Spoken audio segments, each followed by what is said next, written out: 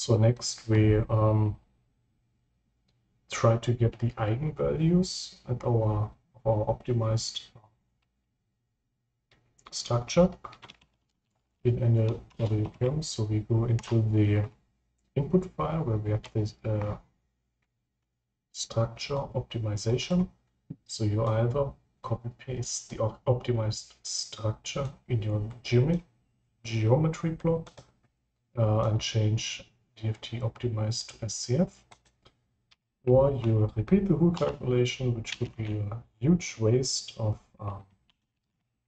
computational time.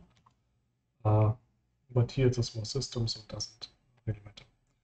So it's recommended you do this properly. I do it now properly, right? But it's okay, it's a small calculation. So to get in a quite easy to read format the eigenvalues and eigenfunctions, in the DFT block we add print and then write final evals for eigenvalues, and we write final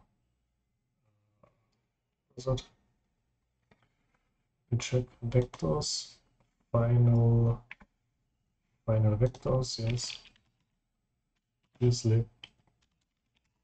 And we submit the calculation again, and then we would check.